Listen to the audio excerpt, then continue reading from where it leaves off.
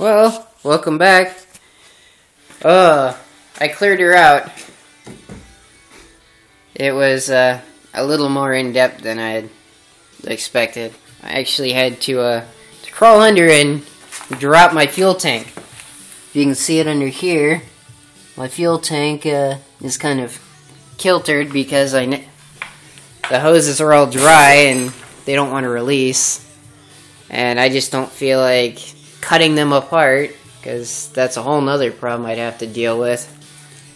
So I've had a cardboard mock-up for that center spine. So we've decided that we're going to run some reinforcement along here. And this is where it starts to really deviate from the Halo Warthog. Because I don't like the rain, I don't like the snow, and I especially don't like either of that in my lap as I'm driving. So I am going to build gull wing doors for this. And since I happen to have a nice sturdy bit of frame here, I'm going to run and cut here after I weld in an 8-inch spine. So this is about the width, this is 8 inches wide. And it's going to sit dead center. So I'm going to weld in the spine before I do any cutting. Weld this seam down so it becomes the exact door. Run some inset hinges. And those little pneumatic assist tubes that you find on the back of on the old hatchback trunks. I'm going to take a couple of those so that this thing doesn't weigh 100 pounds to open. So that's the majority of the issue that'll be dealt with here. But weld in the spine, weld in frame, and then it'll be fiberglass and Lexan for the windows. So it'll basically have like 2 moonroofs, or basically like the old T-top. And then, here's my light.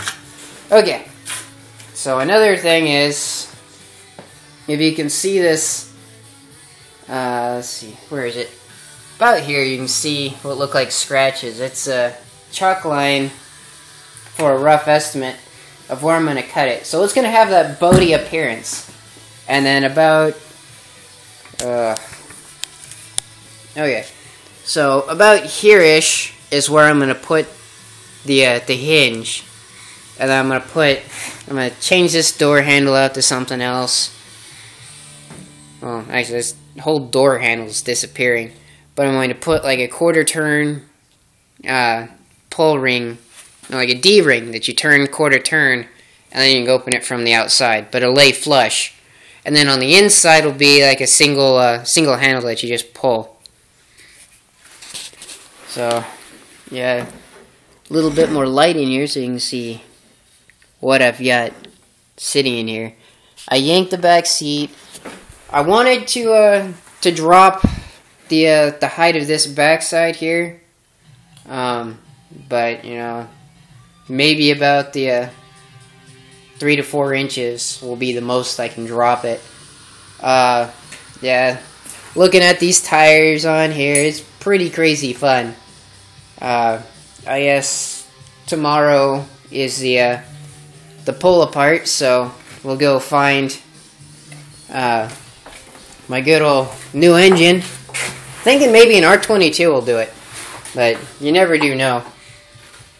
Who knows, I might find an old G16. You can see this. This is my blank.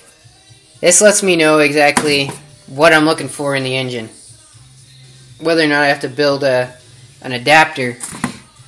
So this just basically my kingdom for an extra arm.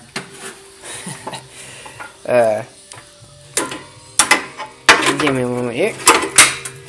Fine. Sit you down there. Okay. So what I've got is my transmission over there. You can see the edges at least.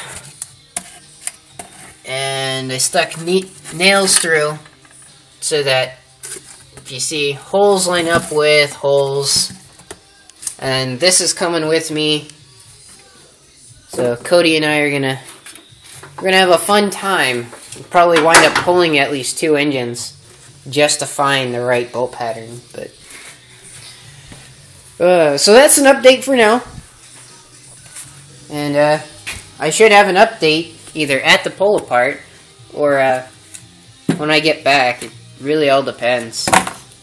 So have fun, and I hope this inspires more people to do things like this, because creativity is something that people just don't have as much of anymore, and especially mechanical creativity. Yeah, but I'm not gonna get on a soapbox about that, so have fun.